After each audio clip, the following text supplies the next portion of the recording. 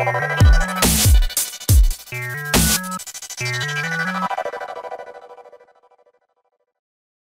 guys, in the last tutorial we created the layout of login interface.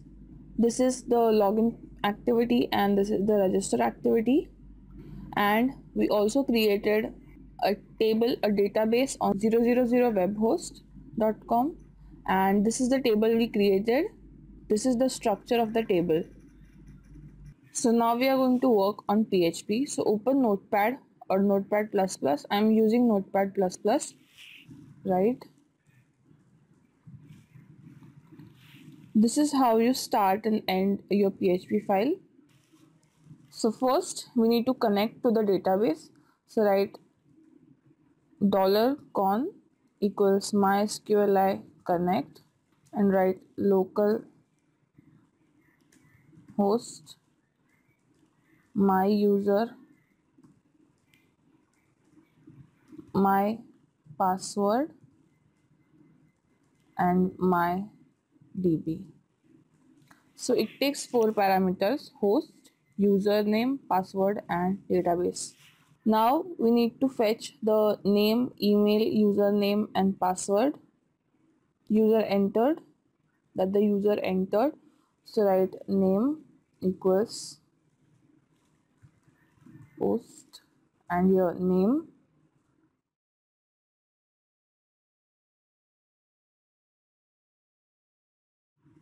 email equals $_post email, same for username,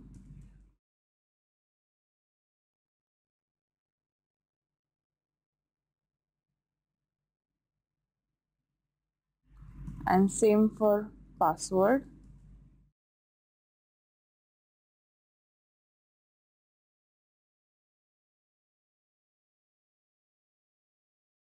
Now since we are creating this file for the register process, we are going to insert this data into the database. So I'm going to write insert query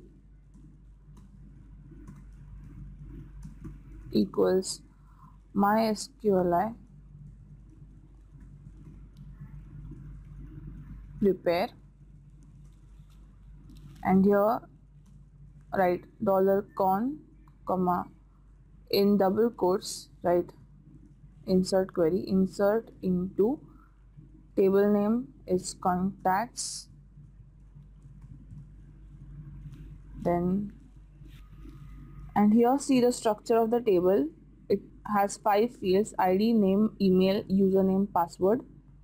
We are going to make ID auto increment. We haven't done it yet. I'm going to do that later. So we are going to pass name, email, username and password. So here write name, email, username, password. It has to match exactly with this one. So if n is capital, make it capital, else whatever you write, just write the same way here. And values, for values I'm going to write question mark here,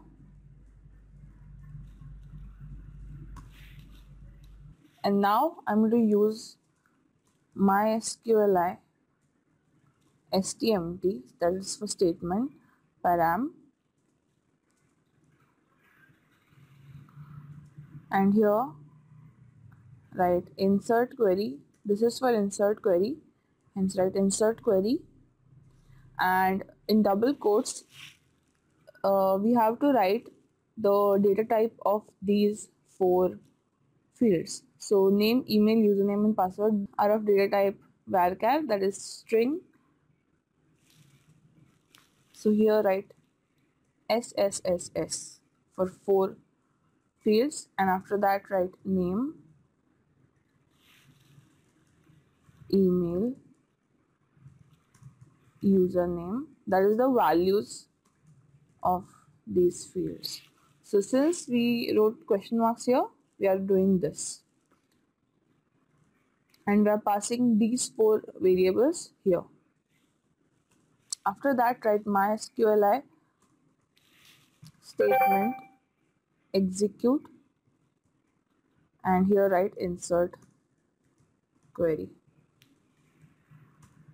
After that we need to close the insert query statement, so write MySQL statement close insert query, and after that we need to close this con statement, so write MySQL close and here pass con.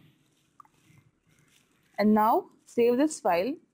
I created a folder on my desktop, login PHP MySQL, and inside this folder you can save this file. I'm going to call it register.php and save it. So after this we need to create one more file, so create a new file, and this is also PHP, and write this same as this one. I'm just going to copy this statement to connect to the database and this statement to close the statement.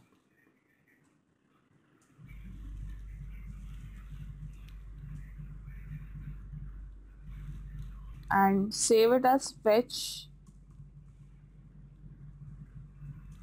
user data.php. So this file is going to be used in the login process, so we only need the password and the username. So like this, I'm just going to copy these two, or username and password, because we need username and password. And after that, instead of insert query, I'm going to write select query. We are going to write select query and write MySQL prepare con comma in double quotes. We are going to write the select queries. Write select star from contacts where username equals question mark and password equals question mark. And after that we are going to write the MySQL statement param. Here we are going to pass select query, and after that the data types of username and password are string, so write ss, and after that pass the username and password and close it. So after that we are going to execute the statement, so write MySQL stmt execute and write select query here. Now since insert query is just doing the work of inserting the values into the database, select query is different, because select query fetches the values from the database and it needs to be stored somewhere. So for that we are going to write the next part to store the fetch data. So write MySQL statement store result, and here write select query. After that write MySQL statement bind result. Here write select query. We are going to get all the 5 parameters, that is because we have written star here. Star means all, so we need to write ID, name,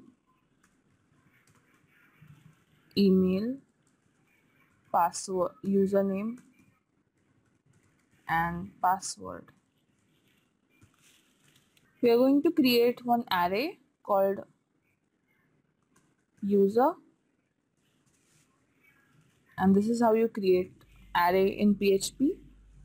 After that we are going to use a while loop, so write while MySQL statement fetch, and here write select query,